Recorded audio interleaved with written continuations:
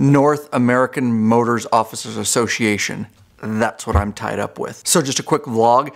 I don't talk about it a lot, but we're very tied up with law-abiding biker media stuff, as you know. Full-time paying job, I said, the one I do full-time, and then I do lab here on the side, is law enforcement, of course, and a motors officer. I don't talk about that a lot, but I thought it was fitting because we've been very busy lately, and it's something a lot of you out there are interested in, you do ask about now and then. So NAMOA, North American Motors Officers Association, it is a 501c3 nonprofit, and it's a conference, and it happens yearly. Usually the guys we get to go to it instead of us actually hosting it, which is why we've been so busy lately.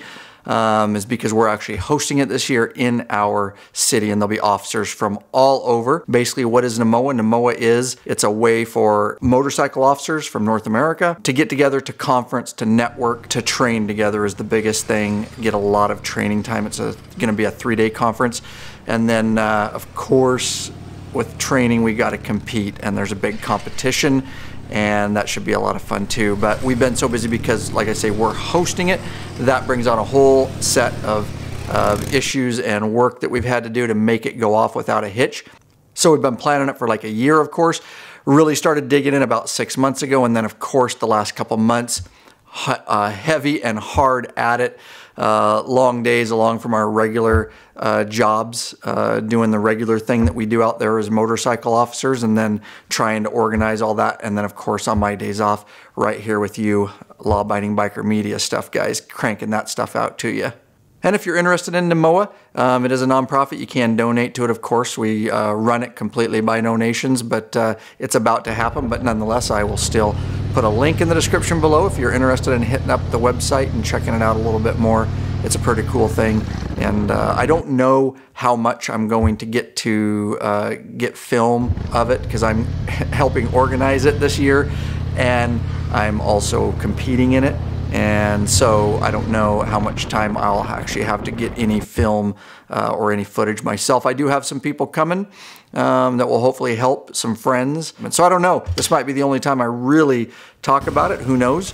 And maybe I'll have more time than I think, and I'll get some footage and share with you guys later. We'll see. So of course we want to be good, so you know, and do well. So today a couple of us, the guys, went out and we just did some practicing on a weekend day and went down to our course. Of course, we don't run the actual competition course because that's different each year. You get to set it up how you want. Very technical courses, guys, if you've ever watched motorcycle officers competition. But we rode our courses, and you know, a lot of that stuff's integrated. We set up cones and did drills and all that kind of stuff. We try to do that regularly anyways, and we qualify twice a year, our particular agency.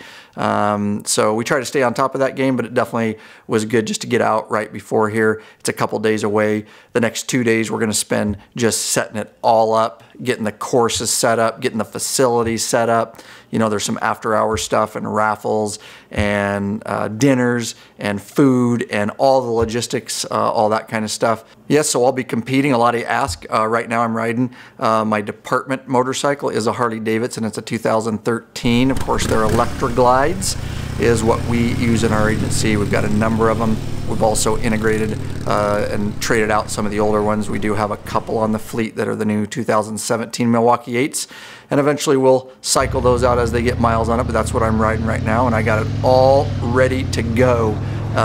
It's running great, and it's tuned great, and brakes and clutch is feeling good, so that's a good feeling going into it. Know that my bike's running optimally the way I want it and mechanically sound. Always good to have a good running bike when you're competing, for sure. Now in this competition there'll be bikes There's officers. I think we have about 125 motors officers signed up, which is really cool to get to meet that many other motors officers. There's a lot of different levels of riding, a lot of different skills, a lot of different experience, but there's also a lot of different bikes. I think there'll probably be, I would imagine Hondas, I'd imagine some BMWs. Not sure if what other bikes there'll be, if there's any Kawasaki's or anything like that, but I guess I'll find out. So it's kind of a cool public event too, because it's open to our community here. We are, again, hosting it right here in my area. And so there's bleachers, and like I say, it's open to the public. There's vendors there and some things like that. So it's a really cool public relations type event for people from the community to come and watch motors officers and just chat with the community. I'm gonna be very tired. I handed it over to Lurch and Big Daddy. They're really gonna be running Law Abiding Biker Media for the next week. I'm going to be working probably 6:30 a.m., 7 a.m., probably till 10, 11 at night, just because of the amount of responsibility that we have as the host of it. So not gonna be a lot of sleep for me, and not a lot of time to do lab stuff, but don't worry.